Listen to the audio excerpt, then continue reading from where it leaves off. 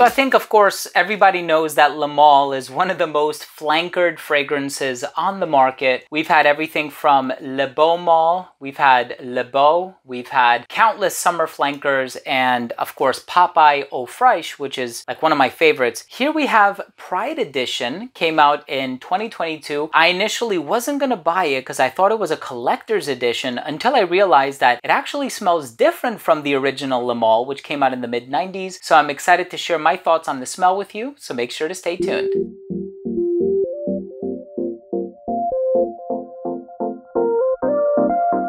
Now, before I begin today's video and I tell you all about Le Male Pride Edition 2022 by Jean-Paul Gaultier, and I give you my thoughts on the notes, the smell, the performance, the longevity, comparison, so on and so forth, I want to start things off by saying that if you're a fan of fragrance-related content, please do consider supporting the channel by subscribing to it. Hit the bell icon so you could be notified whenever I do upload future videos to the channel. And of course, give this video a thumbs up if you enjoyed it or if you took something of value from today's episode. Now, the perfumers for this are Quentin Biche and Natalie Graciaceto. Natalie has also done Le Male Superman, Le Male Popeye, and I think there was like an Airlines edition or something. All three of those are said to smell exactly the same, and I love those fragrances. Perfect for the summertime, the mint and the citrus. And then Quentin Biche has also done Delina by Parfums de Marly and countless other fragrances for so many designer and niche brands, including Carolina Herrera and Etat Libre d'Orange. Here we have a fragrance that has a ton of citrus in it. There's yuzu, blood orange, neroli, there's blonde woods and musk in the base, and there are some clean white floral ingredients from what I was able to detect. In any case, I'm excited to give you my thoughts on the smell. Let's start things off with the presentation.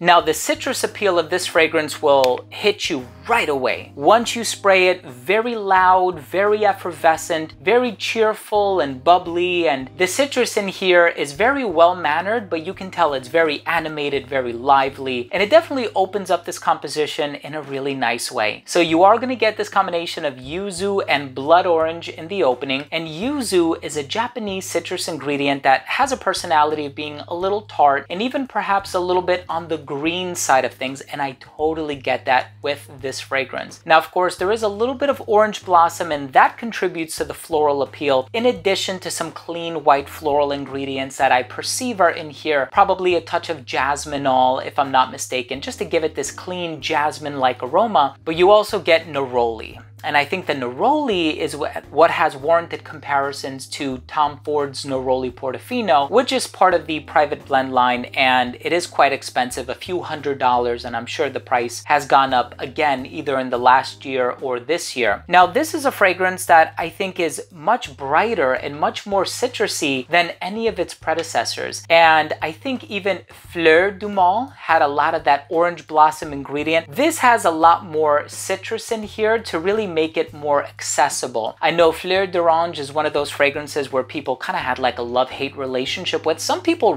really liked it. I personally really liked it for the uniqueness and the eccentricity of it. A lot of people weren't that crazy about it. They compared it to things that I would rather not mention on this channel. But this fragrance has a lot of citrus, and I really enjoyed the citrus that's in here. The neroli is not as bright and not as evocative of the cologne genre like a Neroli Portofino or 4711 or something like that. There's enough of the other citrus in here to give it this diverse citrus personality in the opening. And then in the dry down, yeah, you do get some blonde woods. You also get a little bit of musk. You do have that floral quality that, I mean, kind of carries itself well into the dry down before the woods fully settle in. And even in terms of the woods that are in here, there's nothing overly sweet. I'm not getting sandalwood per se, maybe a touch of guaiac if I'm not mistaken, but there is this clean sort of subtle wood woodsy personality. This is just a very well executed fragrance, but I think because of its linearity and the simplicity of the note breakdown, if you like something like Le Male,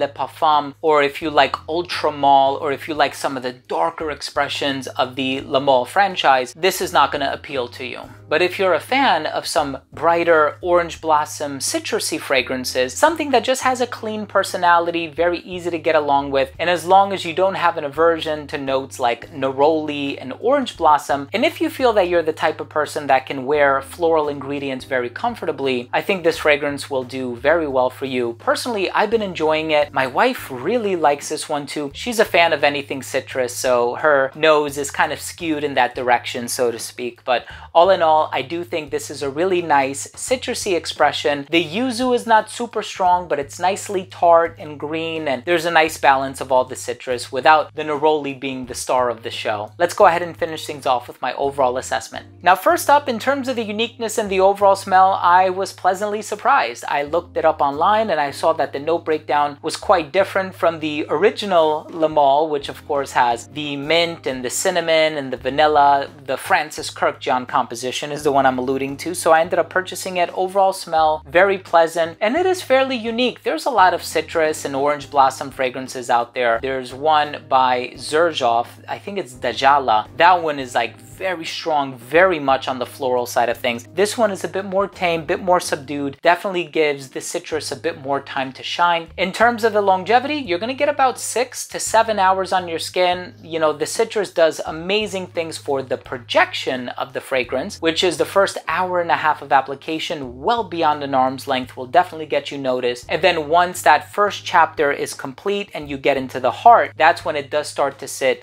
quite close to the skin. I would say right around that 3.5 to 4 hour mark is when it starts to sit quite close to the skin, and it pretty much vanishes right around the 6 or 7 hour mark. But this is one you can afford to over apply with or apply several times throughout the day. In terms of the versatility, honestly, I think it's pretty gender neutral. I think anybody can wear this one. I think this one is great for casual wear. I think this one is great for the hotter weather. And I think this one will appeal to anybody of any age. In terms of the presentation, I do like the presentation. It's kind of cool. I think this is the first time that they dressed one of the Le Male bottles. I could be totally wrong about that. At least it's the first one that I own that actually has a piece of fabric or cloth on it. My final verdict on this fragrance is it's a great citrusy fragrance. If you're used to the complexity and the depth and the darkness of some of the other flankers, maybe this one is not going to be up your alley. But if you're looking for something very easygoing, casual, easy to pull off, and something that will also land you a compliment or two, definitely check out Le Male Pride Edition 2022 by Jean-Paul Gaultier. Thank you so much for watching. I hope you enjoyed this video. If you did, please do consider supporting the channel by subscribing to it. Hit the bell icon so you could be notified whenever I do upload one of these daily videos on fragrance. And of course, give this video a thumbs up if you learned something today. It would mean so much to me. Thank you for watching. Love you all. We'll see you tomorrow. Bye.